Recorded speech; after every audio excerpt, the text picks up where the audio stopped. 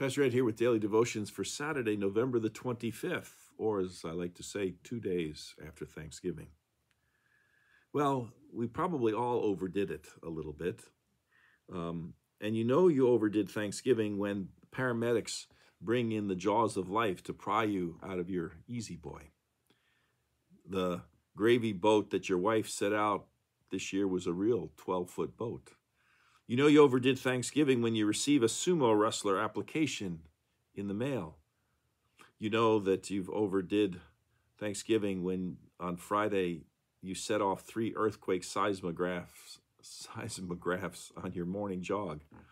Or when you pricked your finger for cholesterol screening and it only yielded gravy. You know you overdid Thanksgiving when a guest quotes a biblical passage from the feeding of the 5,000. That the rash on your stomach turns out to be steering wheel burn. You know you've overdone Thanksgiving when representatives from the Butterball Hall of Fame call you twice.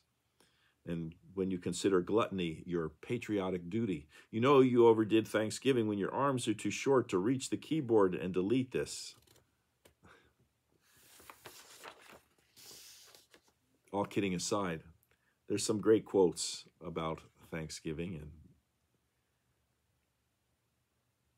Tony Evans, the pastor, writes, God says to give thanks in everything. That doesn't mean you need to give thanks for everything. You don't need to give thanks for that bad day or for that bad relationship or being passed over at work, financial hardship, whatever it is. You're not giving thanks for the difficulties, but rather in the difficulties. That's a very important distinction, and one I think we often miss. Giving thanks in everything shows a heart of faith that God is bigger than the difficulties, and that he can use them if you approach him with the right heart and spirit for your good and his glory. Dr. David Jeremiah once said, no matter what our circumstances, we can find a reason to be thankful. The Lutheran pastor and martyr, Dietrich Bonhoeffer, said, it is only with gratitude that life becomes rich. Rick Warren from Saddleback Church, recently retired out there in California, wrote, in happy moments, praise God. In difficult moments, seek God. In quiet moments, worship God. In painful moments, trust God.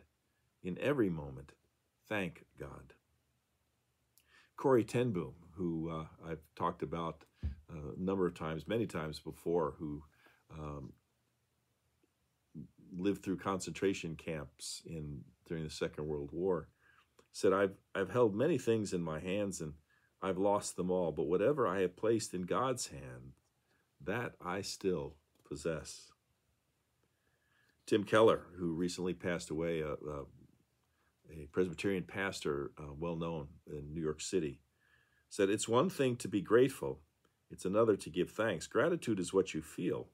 Thanksgiving is what you do. And finally, Charles Stanley said, gratitude produces deep, abiding joy because we know that God is working in us, even through our difficulties. And then, of course, there's wonderful scriptures. Sing and make music in your heart to the Lord, always giving thanks to God the Father for everything, in the name of our Lord Jesus Christ, Ephesians 5, verses 19 through 20. I will give thanks to you, Lord, with all my heart. I will tell of all your wonderful deeds, Psalm 9, verse 1. Do not be anxious about anything, but in every situation, by prayer and petition with thanksgiving, present your requests to God, Philippians 4, verse 6. Enter his gates with thanksgiving and his courts with praise. Give thanks to him and praise his name, Psalm 100, verse 4. And finally, we can give thanks in anything because Jesus Christ is Lord and he has overcome the world, John 16, verse 33. And finally, to wrap up our week of Thanksgiving and the Thanksgiving holiday, another poem, an after Thanksgiving poem. And it goes like this. I ate too much turkey, I ate too much corn, I ate too much pudding and pie. I'm stuffed up with muffins and too much stuffing, I'm probably going to die. I piled up my plate and I ate, but I wish I had known when to stop.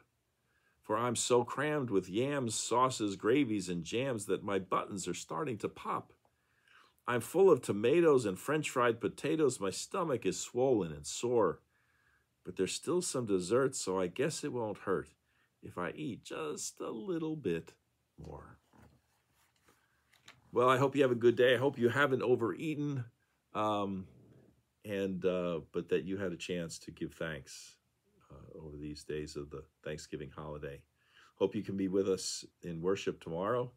We're back to our schedule of traditional service at 9, contemporary service at 11, both live streamed, of course, and then available to watch on our YouTube channel during the week. So I hope you'll join us in one of those ways in the next few days.